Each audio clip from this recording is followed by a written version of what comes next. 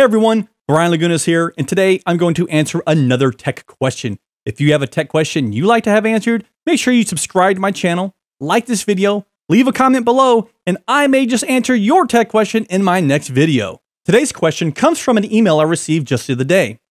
In this email, Alan writes, "Hey Brian, I'm writing a Blazor application for the first time. I'm getting to use C# and HTML to write a single-page application in WebAssembly. No JavaScript. Sounds great, right? Well, the problem is because Blazor is so new, there aren't a lot of components or libraries or frameworks that I can use in my Blazor applications. However, if I'm writing web apps using React or Angular or Vue, I can use NPM to bring in all these great components and features and libraries to utilize in my web applications. So Brian, my question is, how do I use NPM, or can I even use NPM in a Blazor application? Well, Alan, that is a great question. And luckily for you, I have an answer. Yes, you can, in fact, use NPM in your Blazor applications. It's actually quite simple. The tricky part comes is when you want to interact with those NPM packages without using C#. So, in this video, I'm going to show you how to do just that. Are you ready? I am. Roll that intro!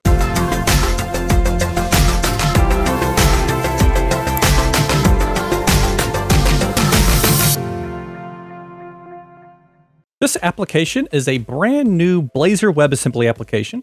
So to get started using NPM in this application, let's go ahead and create a new folder that's going to hold all of our NPM packages. I'm going to call this npm.js. Next, I'm going to open this folder in File Explorer. And I'm going to launch a command prompt by typing cmd in the file browser URI box. Now that we have this, we need to initialize NPM in this folder. So I'm going to say npm init-y. What's going to happen is going to create a new file for us called package.json. If we look at here, we can see our package.json. And if we open up the Solution Explorer, we can see our package.json. Next, I'm going to go ahead and create a new folder. I'm going to call this source. And then I'm going to add a file. I'll just call this a class. It's not really a class. It's just a shortcut. But I'm going to say this is index.js. And we're going to delete all that C# code in there because this is a JavaScript file. Now that we have this, we want to open our command line one more time because we want to install some packages. Let's go npm install webpack and webpack CLI.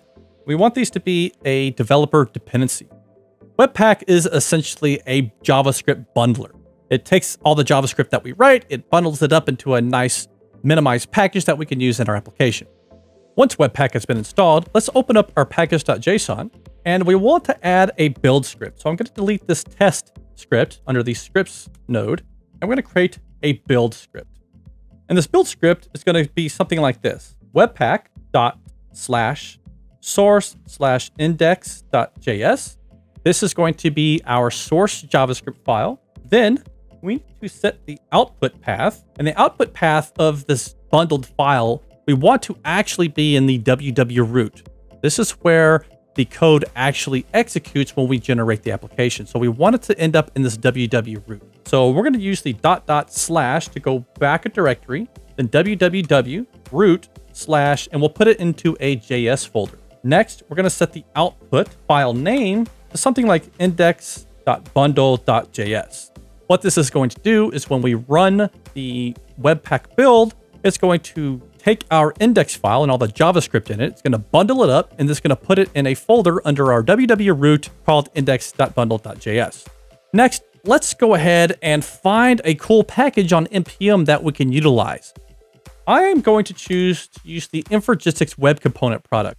So if we go to infragistics.com, look at the web components, and specifically if we scroll down to our components, let's see, we have, how about the radial gauge? Radial gauge looks cool.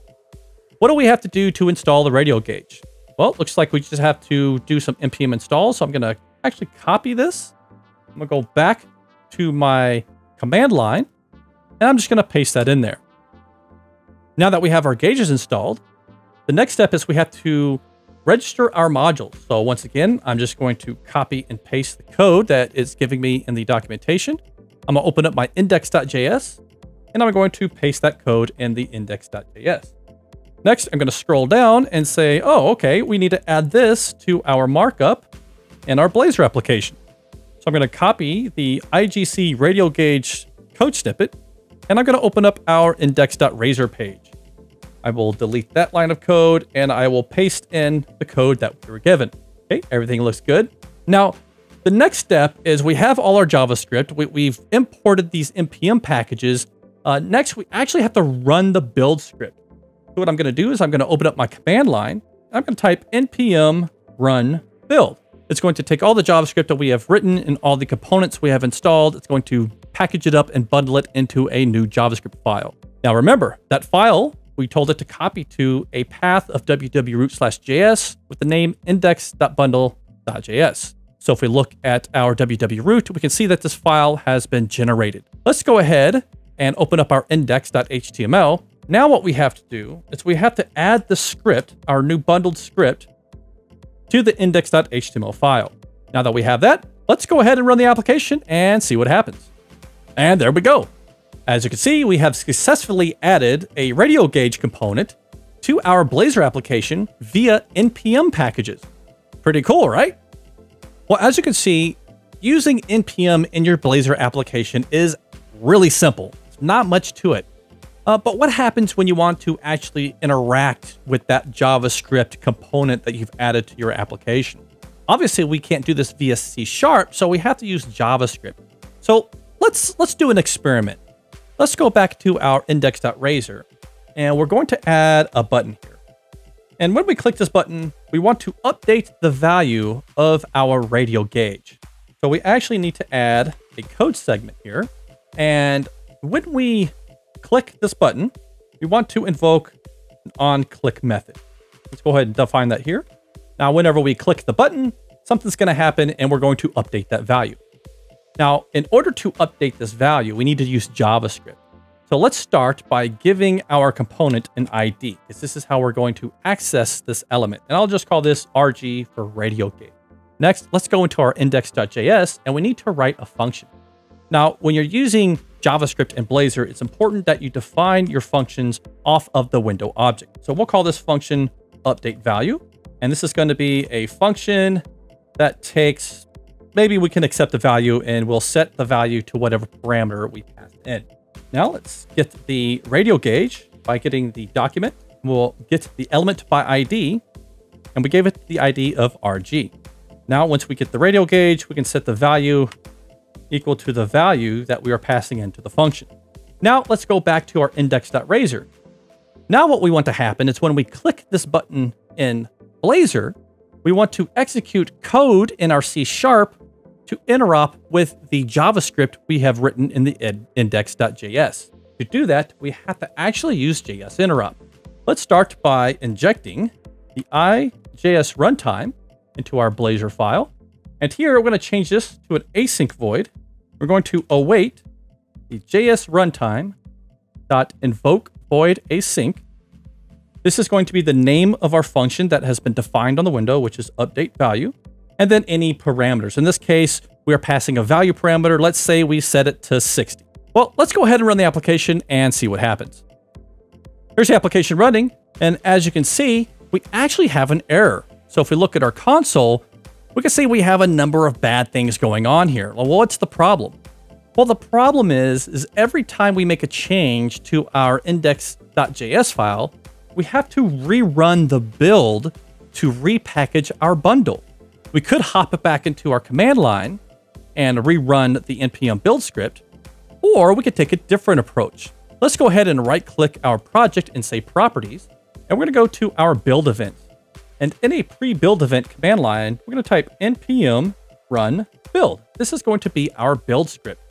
Go ahead and close that. But I don't want to just run that script. Let's go ahead and edit this file or project file. And here's our command.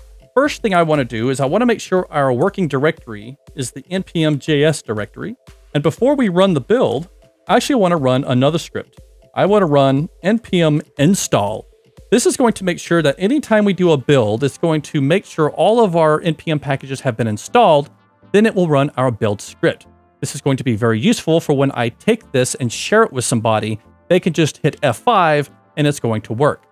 So now that we've updated our build process, I'm going to just hit the debug button here. And if we open up our output, we're going to see that our build process is actually going to call our npm install, and then it's going to run our npm build script, which you can see here, webpack, source, output, there it is. Now we just have to wait for this build to finish. It is completed. Now the application is running. Here's the application. Here's our new button. I'm going to click this button, and as you can see, the value has been updated. The needle now points to 60. So as you can see, it's very easy to use NPM in your Blazor application. And if you want to interact with any of those JavaScript components, you'll have to use JS Interop via the Blazor JS runtime.